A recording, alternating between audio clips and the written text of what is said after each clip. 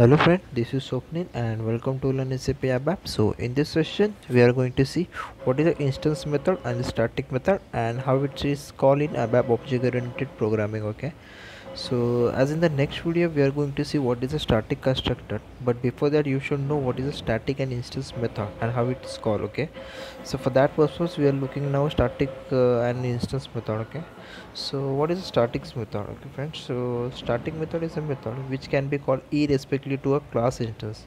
Means we don't need to create any object to call the statics method. Okay, and static method access only static attributes. Okay, and what is the instance method? So instance method is called only using the object reference, and instance method access static as well as instance attributes. Okay, so let's go to the SAP, and if you are the first time on my channel then please subscribe to my channel and press the bell icon to get notification of next videos. Okay, so stay tuned till the end and keep watching this video. Okay, friends, so I'm in my SAP system. So we'll tell you in this session how the class attributes, how the static method and instant method works. Okay, so let's start. So we'll give you the some basic idea. I hope you will understand quickly while watching this video what is a static method and how we can call static method and instant method. Okay, so let's define one small class like class cls1. I have already told you in my last video, class can have two sections: class definition and class implementation, right? So we are defining the class, and similarly we will just use the class one as a implementation, right? Also, okay, so this is the normal thing. Okay, so class definition and class implementation. Okay, so we have just done with the class definition, class implementation part. Okay, so now the class can have the public section, private section, protected, but as of now we will use the public section. Okay,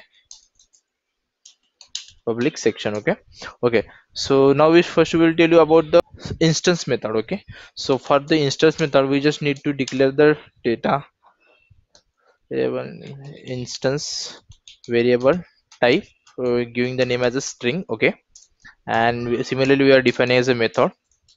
First we will show you about the instance method. Okay, uh, instance method. Okay, okay, so now we have just defined a class. In the class we have a public section which contain the instance method, which contain the instance variable, and instance which contain the variable which and the instance method. Okay, so we have a we have just defined a class in which we have a public section which contains the variable and the instance method. Okay, similarly we will just implement this method. Okay, method instance method. Okay, and end method. Okay, so now we have to just implement. So what we will write, we will just use this variable. So we'll use a, we'll write the name, this is instance variable. Okay, simply, and write will be an instance variable. Okay, okay, so now we have just implemented the instance method as well. Okay, so sorry. Okay, check and activate.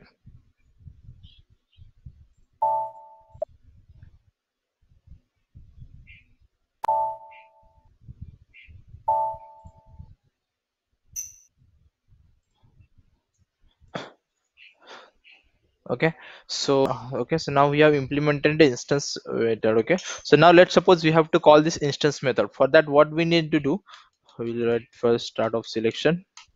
Okay, then first we need to just create a reference variable. Okay, so we'll give it the name as a object type which will refer to this class. Okay, okay, so as I already told you, instant method we can only call using the object reference. Okay, so we just define have defined the object reference variable, and we'll create the create object. And for the create object we will give as a, yeah, here we are just creating the object. Okay, now let's suppose you have to call the instance variable. For that what we will do, we just take the reference of this object and we call as a, call this method instance method. Okay, That's it.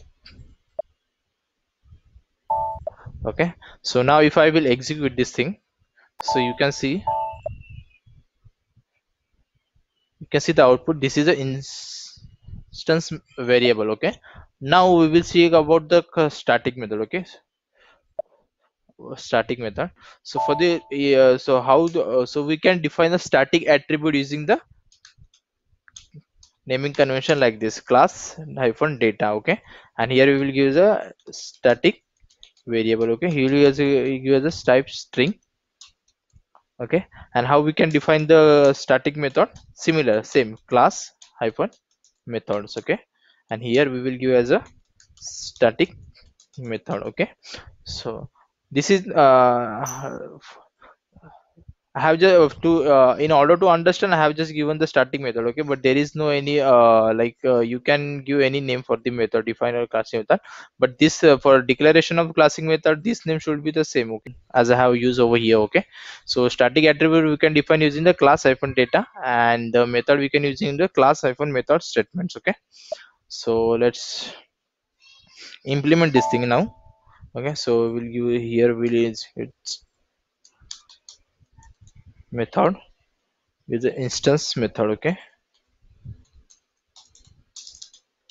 and method. Okay, so now we'll use this static variable, and here also we'll give the name same, and we will change as this is a static variable. Okay, and we'll write the right, we'll use a static variable.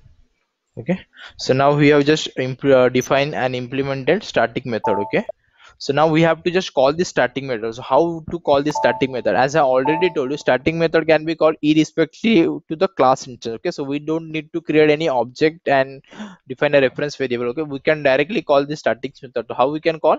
We have to just take the reference of this class, like class.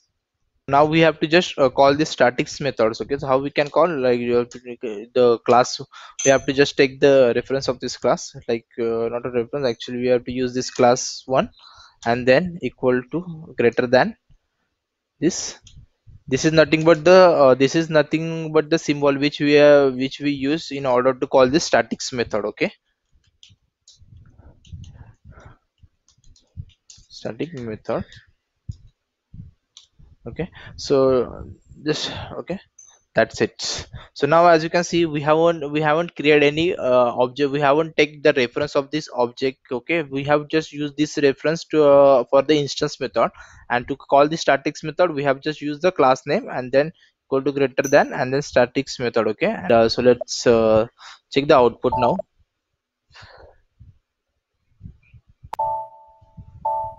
Okay, so if I execute, then as you can see, this is the statics variable, this is this is a instance variable, and this is a statics variable. Okay, so now as I have told you one more thing, the instance method can access the statics attributes, right? But static attributes as well as the instance attribute, but the static method can only access the static attribute. Okay, so let's see what will happen if we are using here the statics attribute, using here the instance attribute. So this is the statics method. Okay, so let's suppose we will use this instance attribute inside this statics method. Let's see what will happen if we will activate this thing.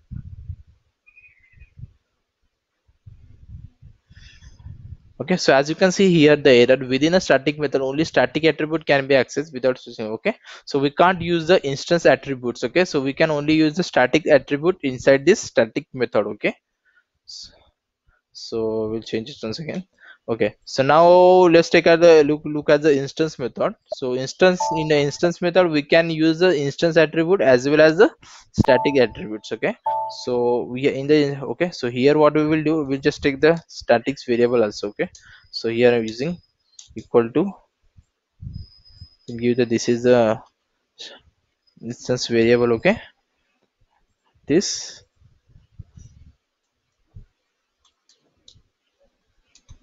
and okay, so now how we will get the output? This is the instance variable, this is the static variable from instance method variable from instance method. Okay, variable from static method. Okay, so we'll execute this thing now, and you can check the output.